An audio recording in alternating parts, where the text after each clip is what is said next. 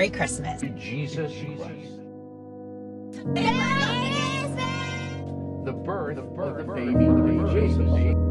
Are you getting in the spirit yet? The Christmas spirit people are just upholding a nice tradition. Who's going to be against happy holidays? It's not about materialism and it's not about things. We're keeping the Christ in Christmas. What are you asking for Christmas? A fat bag Lego guy. Santa's gonna come in. It's the birth of Christ. And then there's others who are informing us that Christmas actually is nothing but a pagan holiday. And they tell us that our Christmas trees should just be thrown out the window and we should celebrate a completely different time of year.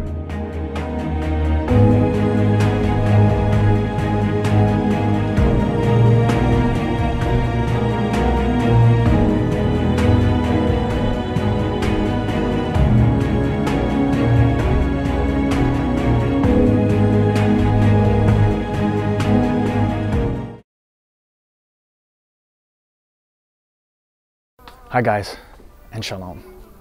Chris here with Faithful Witness Productions.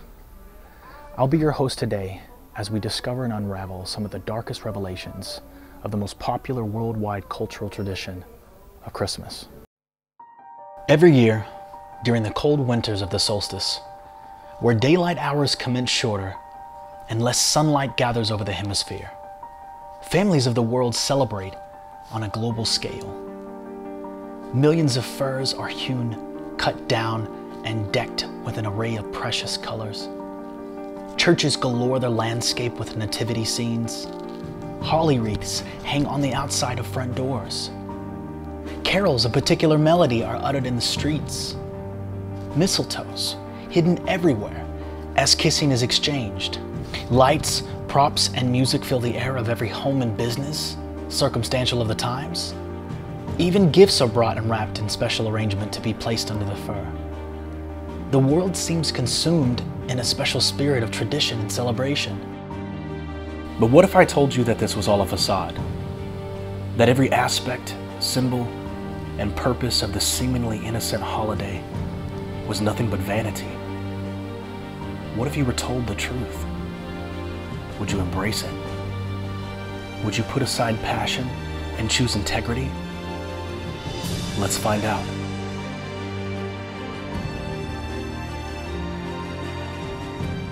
Christmas is very religious to a lot of people, and they mistakenly commemorate their holy day through the exchange of gifts and in honor of the believed date for the birth of the Messiah. But the problem with that is December 25th has absolutely nothing to do with his birth. Number one, you will not find a single reference to the word Christmas in the Bible, nor any implication that it should be celebrated, especially under a false pretense. Number two, the scriptural passage of Luke proves undoubtedly that the Messiah was not born during the harsh, winter cold and rainy conditions of Israel's climate. According to the passage, Luke chapter 2 verse 8 states, "And there were in the same country shepherds abiding in the field, keeping watch over their flock by night." Christmas time in Bethlehem is the object of frost, rainfall, and extremely cold temperatures. We can even see from other scriptural accounts of Ezra 10:9-13 and Song of Solomon 2:11 that abiding in the field never happened in December. Do you really think shepherds would be tending the flock in open fields in this kind of climate? Now, if the Messiah was not born on December 25th, this begs us to question who was. According to the Christian Almanac of 1979, page 17, celebrating December 25th as Christ's birthday came to the Romans from Persia, Mithra, the Persian god of light and sacred contracts. Mithraism had become Rome's latest official religion, as we later learned in history also had an effectual change on our calendar. And to this quote from the Encyclopedia Americana, 1956 edition states, "Christmas was not observed in the first centuries of the Christian Church. In the 5th century, the Western Church ordered the feast to be celebrated forever on the day of the Mithraic rites of the birth of the sun and at the close of Saturnalia." Unfortunately, as sobering as this may seem, it's easy to identify where and whom Christmas originated from. It was from a culmination of interchangeable worship of pagan deities, from Mithra to Isis to Saturn, and as ecclesiastical politicians gained authority, adopting a pagan midwinter festival as the alleged birth date of the Savior was more palatable. It appealed to the public and interested pagan converts. Keep in mind, this was 300 years after the Messiah. More than over 60% of annual retail sales occur during Christmas, and all of this centers around the incredible amount of gift buying. Gift giving and or the exchange of gifts is sincerely believed by most professed Christians to be the Bible's example of the three wise men presenting gifts to the baby Messiah. However, with close examination, we find that the Bible gives no number to how many wise men actually presented treasures to the Savior. Furthermore, it is assumed by many that these gifts were birthday presents, which the Bible speaks nothing about. The wise men did give gifts to the anointed Messiah. They did not stand in his presence and exchange gifts amongst themselves, nor did they arrive at the precise time of his birth. This is another example of a supposed Christian custom that is not centered around Bible truth. What's hypocrisy is that this pagan custom of exchanging gifts is almost directly exclusive to each other. The Savior is not glorified in this kind of selfish practice.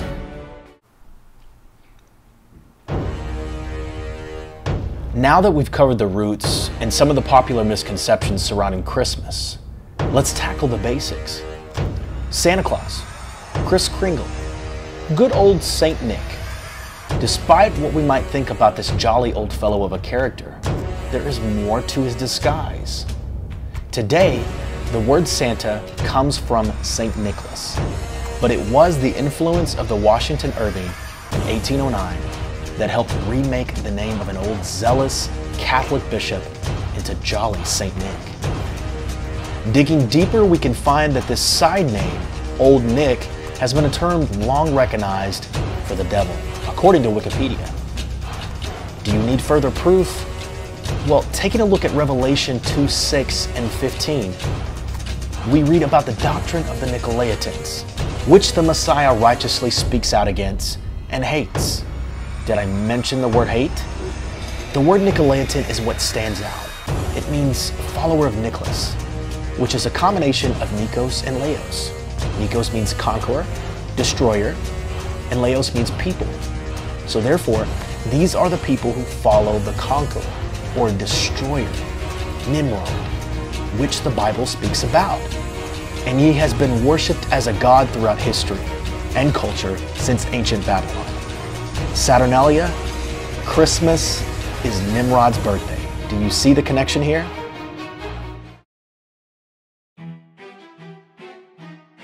Yes, you guessed it right. We are going to touch on the relativity of the Christmas tree because it's one of the very intricate aspects of this pagan unholy day. The Christmas tree did originate from Germany, but the Germans borrowed it from the Romans, and the Romans borrowed it from the Babylonians, who also borrowed it from the Egyptians. Interchangeable pagan worship at its best. Here is a quote from Walsh, Curiosities of Popular Customs, page 242. An old Babylonish fable told of an evergreen tree which sprang out of a dead tree stump. The old stump symbolized the dead Nimrod. The new evergreen tree symbolized that Nimrod had come to life again in Tammuz. Among the Druids, the oak was sacred. Among the Egyptians, it was the palm. And in Rome, it was the fir, which was decorated with red berries during the Saturnalia. And if that is not convincing enough, let's grab Jeremiah as a witness. Thus said Yahuwah, do not learn the way of the Gentiles, and do not be frightened by the signs of the Shamayim, for the Gentiles are frightened by them. For the prescribed customs of these people are worthless, for one cuts a tree from the forest, work for the hands of a craftsman with a cutting tool. They adorn it with silver and gold. They fasten it with nails and hammers, so that it does not topple. They are like a rounded post, and they do not speak. They have to be carried because they do not walk. Do not be afraid of them, for they do no evil, nor is it in them to do any good. This is directly mentioned in the Bible, and it is beyond a shadow of a doubt that Yahuwah refers to it as the way of the heathen. And his direct command is to learn not the way of the heathen, and what condemnation follows against those who practice such lawlessness. What is strictly forbidden is also for our admonition and warning. Let us pray. Our esteemed and Kodesh Father, Yahuwah, how wonderful and powerful are your works. For truth and righteousness have been an open veil before us today. The Christmas captivity is real, and the knowledge presented here is undeniable. There is more than enough resources for any believer alike to make a conscious choice. The customs of this people are vain, with such an absorbed grip that the whole world falls deceived. Obedience is better than sacrifice. We pray for your deliverance, and we pray for the guidance of your Ruach. May our mind and heart be in tune with this material, that the baraka, the blessing, will be multiplied tenfold for your esteem. By the beloved name of your Son, the Anointed One.